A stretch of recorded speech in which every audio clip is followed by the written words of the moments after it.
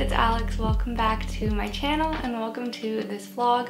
Today is going to be a bit of a work from home day, so it's going to be a bit of a studio style vlog again. My goals today are to film this vlog, film my wardrobe declutter video, which I have just been finishing off planning this morning, so that is ready to film after this.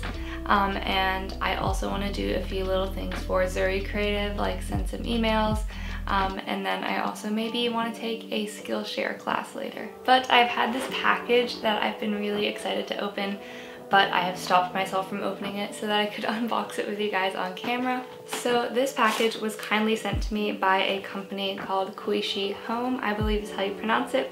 I will link them in the description box, but they sell a bunch of different glassware pieces focused on creating a more sustainable home, which I love. So firstly, they sent me 2 of their little amber glass spray bottles. These are the 500 ml size, I believe. Beautiful amber glass. I've wanted some glass spray bottles with the actual trigger kind of nozzle like this for a while, so I'm so excited to have these. These would be great for just misting plants, and I'm also making a DIY cleaning spray, which I think will go perfectly in here as well. And they also sent me these amber glass pump dispensers, which I think I'm going to use for hand soap in the bathroom, but you could honestly use these for so many things. You could use them in the shower as well for like shampoo and conditioner. It'd be a really cute way to store them. So just want to say a huge thank you to Kuishi for kindly gifting these to me. Definitely check them out if you guys are looking for some good quality amber glass products. They've got like storage jars as well and a bunch of other things on their website that you could check out as well. Before I get started into filming my video for today, I'm actually going to take one of these spray bottles and go finish making my DIY cleaning spray. If you guys saw my kind of Christmas week vlog, I was soaking some orange peels in vinegar to make a cleaning spray. They've been sitting in there since then for probably a little bit too long, so I'm gonna go now and finish off making that cleaning spray.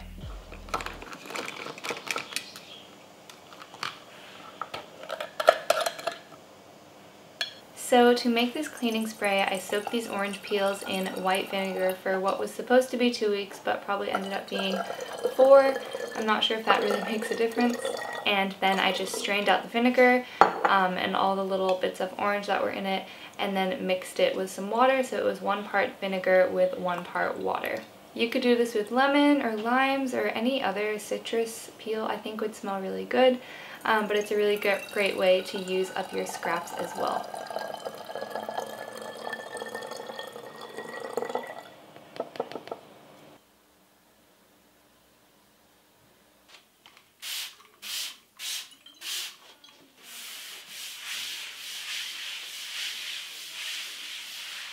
It's a little bit rainy right now, so I'm sorry if you can hear that, but I bought this new dress the other day that I just wanted to show you guys because it's so cute and I thought you'd like it as well. So this is what the dress looks like. It's this little yellow mini dress. It is a nice length as well. It's not too super short, which I love. It's got a little bit of a puffy sleeve going on, and yeah, this is a little bit out of my comfort zone, I guess. I don't normally wear this kind of color, this yellow color. But I did like the little spots of orange and just the warmth that it bring, so I bought it. So I've just been filming my video and doing a bit of work, and I had a quick lunch break, and now I asked you guys yesterday on Instagram for some questions because I haven't done any sort of Q&A in a little bit, so I thought I'll answer a few of them just in this little segment of the vlog for you. I got a few questions about what I do for work, if I'm studying, if I go to uni.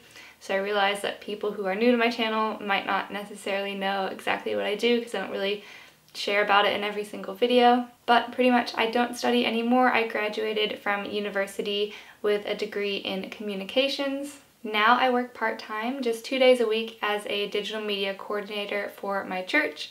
And then I also do YouTube, and I have a business doing product photography, and then I do a little bit of freelance work, video editing, etc. here and there, which I really enjoy too.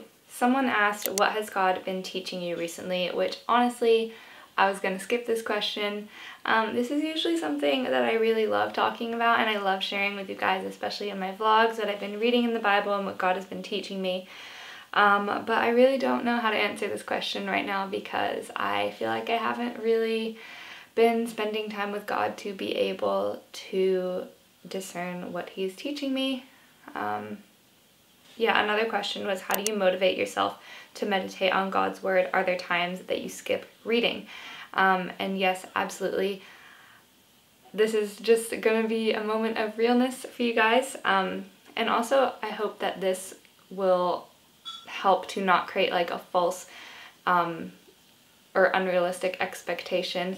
I think it's easy because I always show it in my vlogs to think that I am just really good at reading my Bible and I'm always like disciplined with my reading and I'm always spending time with God and I'm always in like a good place with my faith.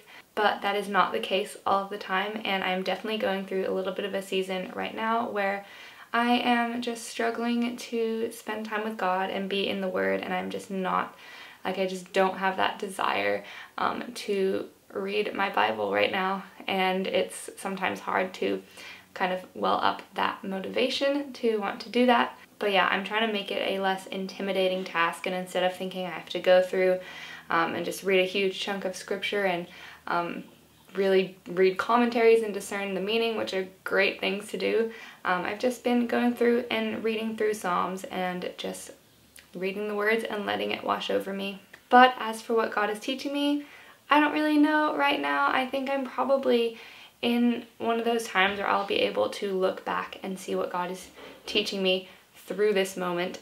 But as for right now, I am just a little bit struggling with my faith. So prayer is very much appreciated if you guys are Christians and you pray. I would love for you to pray for me. Someone asked for tips for coping with overwhelming emotions. Sometimes I think it's helpful to be able to separate your emotions and your feelings from the actual situation and the facts, and recognize that your emotions do not equal truth and your emotions don't always align with the situation and facts. And this is pretty obvious, but I think as a pretty emotionally driven person, it's kind of hard to separate the two. But know that you can actually choose to do something without your emotions aligning with the thing that you want to do. So for example, if we're using the example of, say you're struggling with your mental health, you can still choose to do something that is going to be beneficial for your mental health even if you don't feel like doing it. So I've talked about this in a few other videos, but the idea of having a little mental health list of things that bring you joy or make you happy or just help you clear your mind, and choosing to do those things even though it doesn't align with my feelings in that moment. So things like going on a walk or reading a book or playing the piano, whatever things it is that make you happy or bring you joy. So that is, I guess, my advice applied to that context. But pretty much just the idea that your feelings don't always equal truth, and just being able to separate them from the situation that you're in is something that I have really been able to learn through my personal mental health struggles, and I think can be applied to a range of different situations as well. Let's end on a light one. Someone asked, what are your favorite nature places in Australia? I have recently discovered my love for camping, and I haven't been to a whole lot of places, but my favorite place that I have been to is Moreton Island, which is just off the coast of Brisbane. It is such a beautiful island, and I have loved camping there. I've been a couple of times. On a smaller scale, I love finding waterfalls or rock pools to swim in. There are a whole bunch all around Australia, especially where I live.